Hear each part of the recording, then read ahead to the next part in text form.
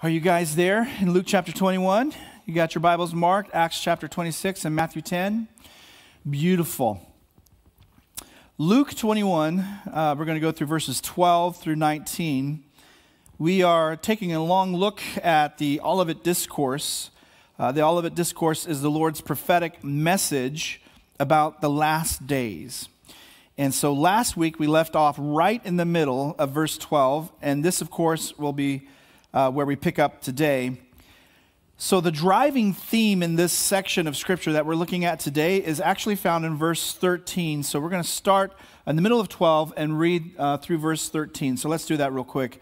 The Lord Jesus says, "You will be brought before kings and rulers for my name's sake, but it will turn out for you as an occasion for testimony." And that's it right there. That verse 13 is the key, I believe, to this section, because the idea behind an occasion for testimony is for us and the tribulation generation to be a witness of the truth.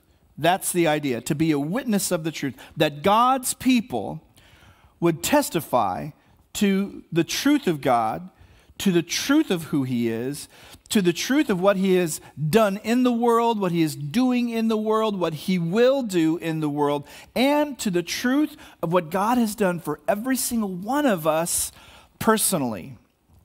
So, to the world, truth is an elusive thing, isn't it?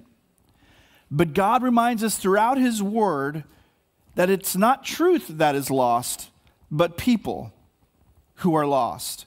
The ministry of God's truth has always been crucial and essential in every age.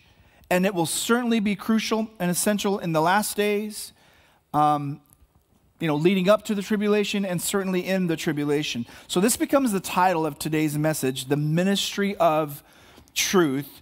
And so I just want to point out some things the Lord was showing me here in this passage regarding the ministry of truth. So look at verse 12 again. The Lord says, "You will be brought before kings and rulers for my name's sake, but it will turn out for you as an occasion for testimony." So one of the ministries of truth is its opportunities. Truth's opportunities. It is designed by the Lord to give us opportunities to share the truth, right? Jesus says in Matthew 10, "Whatever I tell you in the dark, speak in the light. And what you hear in the ear, preach on the housetops."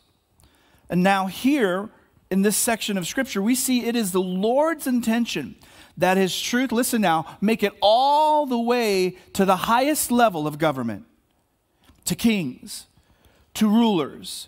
And I would say it includes all of those on the political ladder, right? That would include mayors, judges, governors, legislators, senators, all of those within government. Understand now, it is God's intention. It is God's intention to have a witness of truth before the rulers of men. It is His design. It is His intention. We see this even with the Apostle Paul.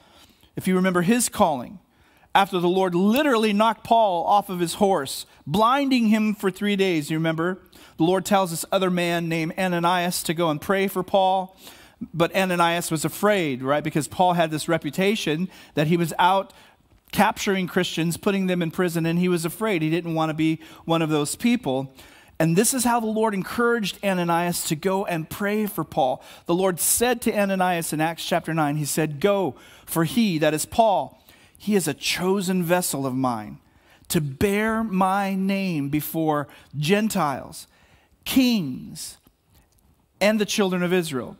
For I will show him how many things he must enjoy, all the leisure he must have. No, all the things that he must suffer for my name's sake." So we get to see one of those opportunities that Paul had when he was brought before King Agrippa. If you marked Acts chapter 26, turn to Acts chapter 26, and we're going to do a lot of reading, but I want you to bear with me here because this is a beautiful example of exactly what we're talking about. Verse 1, it says, "Then Agrippa said to Paul, You are permitted to speak for yourself. And so Paul stretched out his hand and answered for himself. I'm going to stop there for a moment, just so you know, this Agrippa, this is King Agrippa that Paul is standing before. King Agrippa is, his great-grandfather was Herod the Great. He's the one that we learned about. He restored Zerubbabel's temple, and he's the one that tried to kill Jesus when he was a baby. That's his great-grandfather. King Agrippa's granduncle is Herod Antipas. Herod Antipas is the one who had John the Baptist beheaded, and he's the one that Jesus called a fox in Luke 13. And then King Agrippa's father is Herod Agrippa I, who martyred the first apostle, James, that is. And that's in Acts chapter 12. So this King Agrippa that Paul is standing before in Acts 26, he comes from a long line of Herods. He is actually the last Herod to rule in the Herod dynasty. So again, in Acts chapter 26, verse 2, Paul says, I think myself happy, King Agrippa, because today I shall answer for myself before you concerning all things of which I am accused by the Jews. Paul is standing before the king. He is having this opportunity. This is truth's opportunity for Paul. Verse 3, he says, especially because you are an expert in all customs and questions which have to do with the Jews. Therefore, I beg you to hear me patiently. My manner of life from my youth, which was spent from the beginning among my own nation in Jerusalem, all the Jews know. They knew me from the first.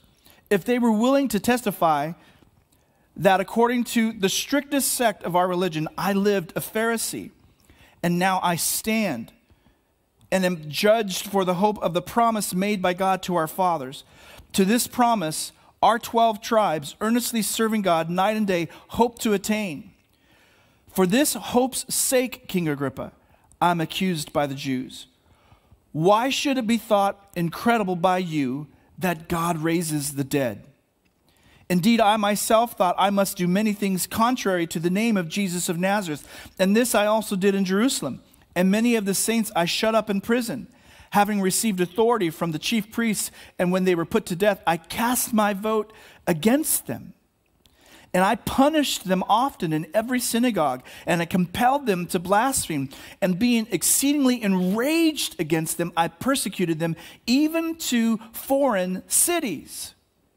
While thus occupied, as I journeyed to Damascus with authority and commission from the chief priest, at midday, O king, along the road I saw a light from heaven, brighter than the sun, shining around me and those who journeyed with me. And when we all had fallen to the ground, I heard a voice speaking to me, saying in the Hebrew language, isn't that interesting? I find that fascinating, because I'm sure if you and I heard the Lord speak, it would not be in the Hebrew language, that we would hear him speak in English, right? So Paul is he's fascinated that God would speak to him in the Hebrew language, saying, Saul, Saul, why are you persecuting me? It is hard for you to kick against the goads. And so I said, well, who are you, Lord? And he said, I am Jesus whom you are persecuting. But rise and stand on your feet, for I have appeared to you for this purpose, to make you a minister and a witness both of the things which you have seen and of the things of which I will yet reveal to you. I will deliver you from the Jewish people as well as from the Gentiles, to whom I now send you, to open their eyes in order to turn them from darkness to light, from the power of Satan to God, that they may receive forgiveness of sins and an inheritance among those who are sanctified by faith in me. Wow, holy cow. That is what an amazing calling from the Lord. Therefore, King Agrippa, I was not disobedient to the heavenly vision, but I declared first to those in Damascus and Jerusalem and throughout all the region of Judea, and then to the Gentiles, that they should repent and turn to God and do works befitting repentance. For these reasons the Jews seized me in the temple and tried to kill me. Therefore, having obtained help from God, to this day I stand witnessing both to small and great, saying nothing different, no other things than those which the prophets and Moses said would come, that the Christ would suffer, that he would be the first to rise from the dead, and he would proclaim light to the Jewish people and to the Gentiles. Now, as he thus made his defense, Festus said with a loud voice, "Paul, you are beside yourself. Much learning is driving you mad. You're going crazy." But he said, "I am not mad, most noble Festus, but I speak the words of truth and reason. For the king, before whom I also speak freely, he knows these things. For I am convinced that none of these things escape his attention, since this thing was not done in secret. It was not done in a corner. The whole world knows about it. So King Agrippa, do you believe the prophets? I know that you do believe." And then Agrippa said to Paul, "You almost persuade me to become a Christian." And Paul said, "I would to God that not only you, but also all who hear me today might become both almost and altogether such as I am, except for these chains that you have me in at this moment." And when he had said these things, the king stood up, as well as the governor and Bernice and those who sat with him. And when they had gone aside, they talked among themselves, saying, "This man has done nothing deserving the death of chains." Then Agrippa said to Festus, "This man might have been set free if he had not appealed to Caesar." Why? Because truth's opportunities have presented themselves to Paul. And Paul knows it. Paul is testifying to the truth of God, to the truth of who he is, to the truth of what he has done in the world, and to the truth of what God has done for him personally. Right? What a beautiful example of truth's opportunities. Now, the next thing that we see in the ministry of truth is its ministry of peace. Look at verse 14. The Lord says, "Therefore settle it in your hearts not to meditate beforehand on what you will answer. For I will give you a mouth and wisdom which all your adversaries will not be able to contradict or resist." Excuse me just a moment. I need to grab some tissue.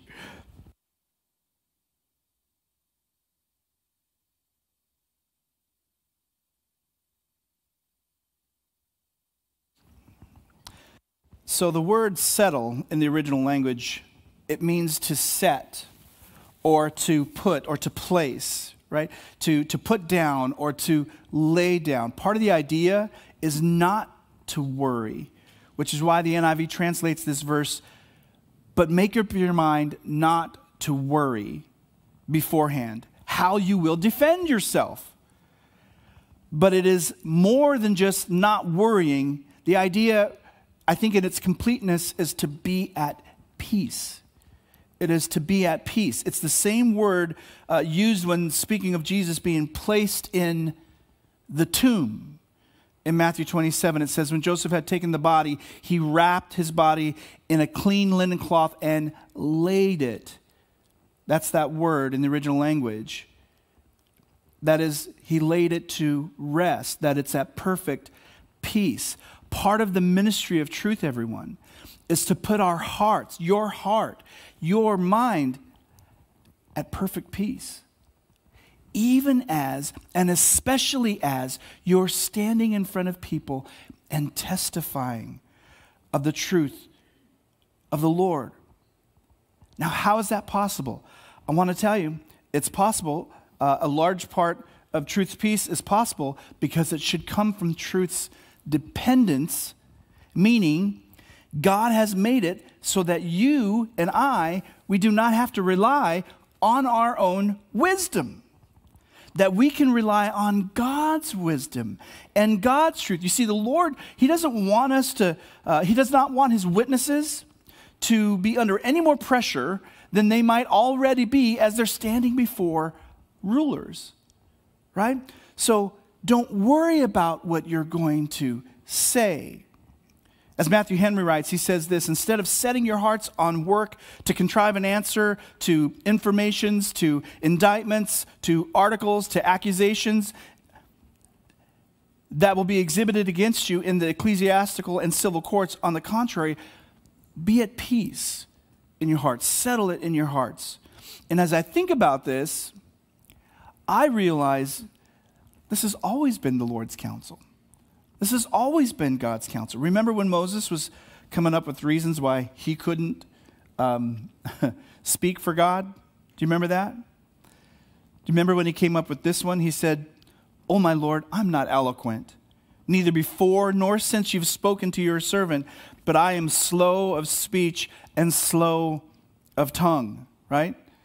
Listen, I have had this argument with God, me personally, Richard Perea. I've had this argument with God. When the Lord told me he wanted me to come out and to plant a church and to teach, I was like, Lord, you definitely have the wrong person, right? I think you meant someone else, not me. I was doing the Forrest Gump thing, Lord. I'm not a smart man, right? Lord, this is not me. And do you remember what the Lord said to Moses? Do you remember what he said? He said, "Who has made man's mouth? Or who makes the mute, the deaf, the seeing, or the blind? Have not I, the Lord? Now, therefore, go, and I will be with your mouth and teach you what you shall say." Teach you what you shall say. Isn't that interesting? Can't you just give me everything I need to say now? Do I have to be taught? See, that means that there's a process involved. Now, I don't want that process, Lord. I just want you to give it all to me in Revelation now, and you know, so that I don't look bad. God, I don't want to look bad. Then I'm probably already looking, right? Do you remember what Jeremiah said to the Lord? Jeremiah said, "Lord, I can't speak. I'm just a kid." And you remember what the Lord said to Jeremiah? He said, "Do not say I'm just a youth, for you shall go to all who I am sending you, and whatever I command you, you shall speak. Don't be afraid of their faces, for I am with you to deliver you, says the Lord." And then the Lord put forth his hand, and he touched my mouth, and the Lord said to me, "Behold, I have put my words in your mouth." Why? Because he didn't want Jeremiah, and he didn't want Moses, and he doesn't want us to have to worry about what we're going to say. He wants our hearts to be at peace, perfect peace. We don't have to rely on our wisdom. We don't have to rely on what we're, what we're going to say to these accusations. We just need to rely on the Spirit, on the Holy Spirit. What the church needs to learn is, if in the moment of trial that we don't know what to say, or if we don't feel an unction to speak, then what should you do? What do you suppose? Then you don't say anything. And then that it's okay not to say anything. You see, if God is not giving us anything to say to our accusers, listen, everyone, then it might very well be because God has nothing to say to them. Isn't that a scary thought? That God has nothing, he might not have anything to say to them. May we learn from our Lord, whose position on talking was this. In John chapter 12, he says, "For I have not spoken on my own authority, but the Father who sent me gave me a command what I should say and what I should speak." Think about how much we talk. Think about all the things that we say. How much of what we say really comes from the Lord? You see, the Lord Jesus demonstrated for us.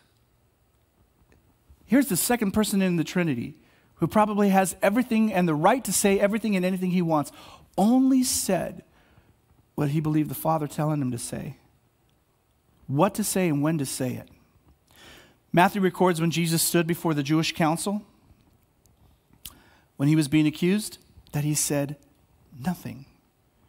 In Matthew 26, it says, "And the high priest arose and he said to him, 'Do you not answer nothing? Do you answer nothing? What is it these men testify against you?' And it says, but Jesus kept silent. Matthew records when Jesus stood before Pontius Pilate. And Pilate said to him, 'Do you not hear how many things that they are saying against you?' But he answered him not one word, so that the governor marveled, it says, greatly." The Lord is demonstrating for all of us reliance upon the Father. He only speaks what and when the Father tells him to. Even the Lord did not rely upon his own wit, on his own ingenuity. The Lord's heart, everyone, was at perfect peace. We've seen truth's ministry of opportunities, its ministry of peace, and next we're going to see truth's incredible, sharp incision. Look at verse 16. The Lord says, you will be betrayed even by parents and brothers, relatives and friends, and they will put some of you to death, and you will be hated by all for my name's sake. It's a hard word, isn't it? That's a hard thing to think about.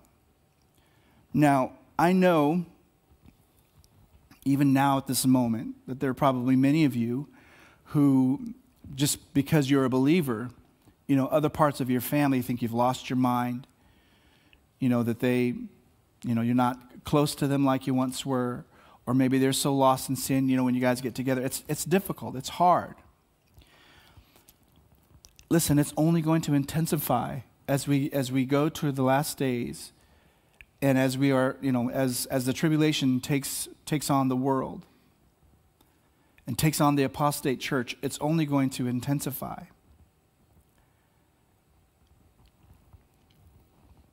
But even now, at this very moment, the whole idea of truth and God's truth is under such attack. Universities are doing a very good job of attacking God's word and trying to break down, young believers. And it's a very tragic thing. But truth by its very own characteristic, hear me out now, is exclusive. It establishes a right and a wrong. Truth is not relative. One of the tenets of the false gospel preached by the woke church today is inclusivity. And that flies in the face of the Lord's own words recorded both, as we see here, but both by Luke and Matthew. If you have Matthew 10, Mark, turn to Matthew 10 and look at verse 34. The Lord says, do not think that I came to bring peace on earth. I did not come to bring peace, but a sword. For I have come to set a man against his father, and a daughter against her mother, and a daughter-in-law against her mother-in-law. And a man's enemies will be those of his own household. He who loves father or mother more than me is not worthy of me. And he who loves son or daughter more than me is not worthy of me. And he who does not take his cross and follow after me is not worthy of me. He who finds his life will lose it. And he who loses his life, listen, for my name's sake, will find it.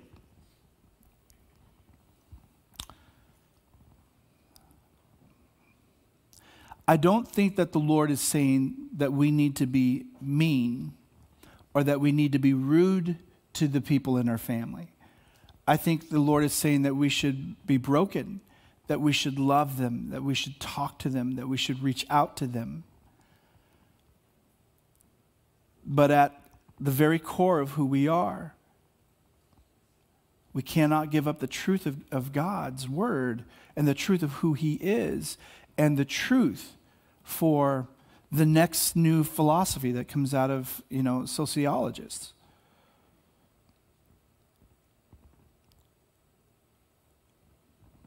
And so it's a very difficult thing. This sort of truth, we are told, it doesn't cut with a dull blade, or it doesn't have rust on it. It doesn't leave an infection, but rather it is able, as the Spirit says in Hebrews, to pierce even to the division of soul and spirit and of joints and marrow, that it is a discerner of the thoughts and the intents of the heart. Listen, it's a surgical incision. Why is that important to know? Because when the Lord cuts the way that he does, he leaves an opportunity for healing.